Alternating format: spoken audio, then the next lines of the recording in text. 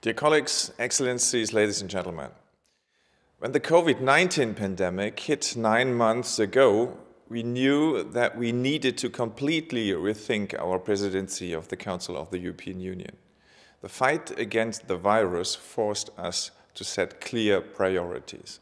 We decided to focus on our neighborhood, to the east, to the south, and particularly to the southeast, because the crisis made it clear that we are one European family. We are also very grateful to our co-host, the Southeast Europe Association and the Aspen Institute Germany. A very warm welcome to all of you. Ladies and gentlemen, some of you might know that I recently had to spend 10 days in COVID quarantine. It was an interesting experience. Instead of my usual routine of trips, meetings and conferences, I suddenly had time all by myself. So I started reading some of the books that were piling up on my nightstand. Among them was Herkunft, or Where You Come From, by German Bosnian author Sasha Stanisic, who won the German Book Prize last year.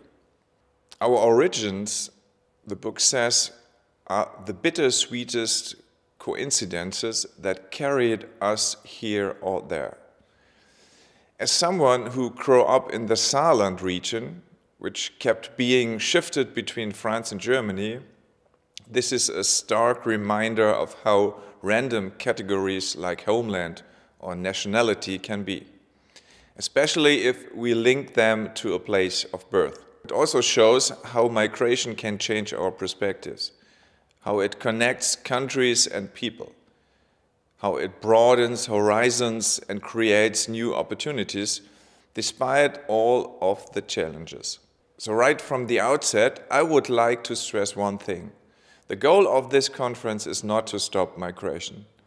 30 years after the end of the Iron Curtain, we know all those who have tried to stop it have failed. Mobility is part of the European Union's DNA, and it prepares young people for a life in a globalized, interconnected world. At the same time, ladies and gentlemen, we cannot close our eyes to the problems that a continuous brain drain is causing in the Western Balkans. The numbers are staggering. The Economist forecasts that Bosnia and Herzegovina's population will have dropped by more than a third in 2050 compared to 1990. Figures for Albania and Serbia are similar. And 71% of young people in the Western Balkan countries consider moving abroad, as a recent survey by the Regional Cooperation Council shows. Better salaries abroad are certainly a strong pull factor. But immigration from the Western Balkans is not just about economic opportunities, according to a recent study of the Friedrich Ebert Stiftung. Many young people also point to deficits in the education, health or social systems, to a lack of merit-based recruitment or corruption. Minorities facing additional difficulties. Many young Roma, for example, suffer from discrimination. When I talked to a young woman in Skopje on one of my trips, she told me people in this region are fighting about the past instead of looking to the future. And those who believe in the future are leaving.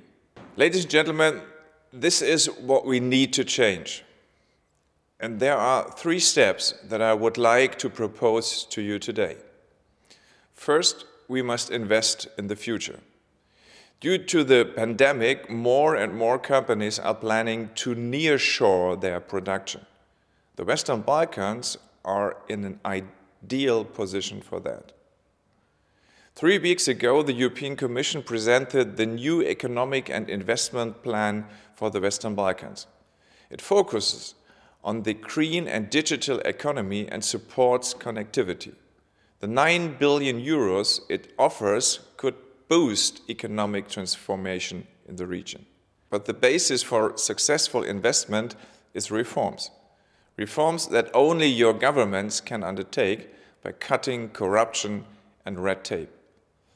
The European Commission's recent country reports show very clearly where more action is needed. The rule of law and good governance remain top priorities, not because the European Union requires them, but because they are in the interest of your people and your businesses. In all of this, we stand by your side. At this year's summit of the Berlin process, hosted by North Macedonia and Bulgaria, we hope that the Western Balkans will launch the next phase of the regional economic area. It will speed up economic growth by bringing the European Union's 4 freedoms to the region. The backbone of regional cooperation, however, is good neighborly relations. This leads me to my second point. Let us finally put the ghost of the past to rest, because they are blocking your country's way into the future. This is particularly true for Kosovo and Serbia. A settlement is long overdue. And I'm therefore very grateful that Miroslav Lajčák resumed the EU-facilitated dialogue in July.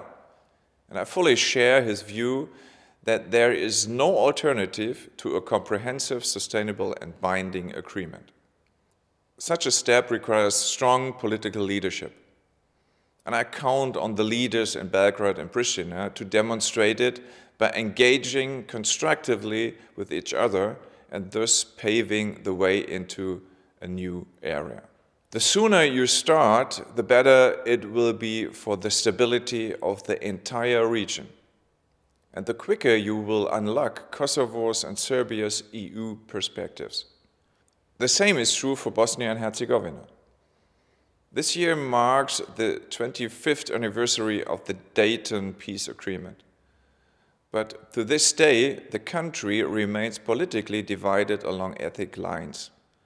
In a country that wants to join the European Union, there's simply no place for nationalistic agitation for the denial of war crimes or the glorification of war criminals. The recent adoption of the revised National War Crimes Strategy was therefore a very important step. It is encouraging that people in Mostar will be able to participate in local elections for the first time in 12 years.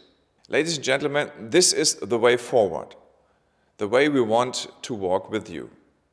So, my third and final point is, it is in our joint strategic interest that your countries join the European Union. This is where they belong. And this is where most of young people see their future.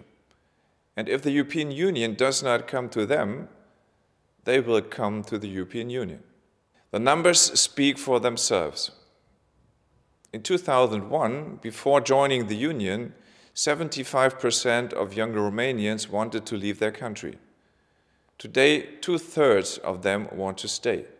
And we hope to see the same development in the Western Balkans. To reach this objective, we took important steps this year to speed up European integration. At the Zagreb summit in May, the European Union and the Western Balkans recommitted to the enlargement and the necessary reforms. We opened the door for accession negotiations with Albania and North Macedonia. We plan to hold the first accession conference with North Macedonia before the end of the German presidency, and if conditions allow, also with Albania. Ladies and gentlemen, at the outset, I mentioned the young woman I met in Skopje. The woman who told me that all the young people who believe in the future are leaving for the European Union. What if we showed her that this future is a joint one? That our destinies are linked, not just by geography, but by choice. That we truly share the same values.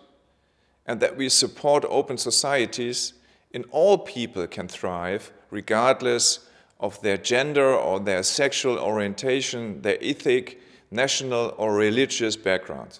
I think that we might convince her to build a future in her country, in North Macedonia, in the Western Balkans. in the heart of Europe. Thank you very much for your attention, and thank you once again for joining us today.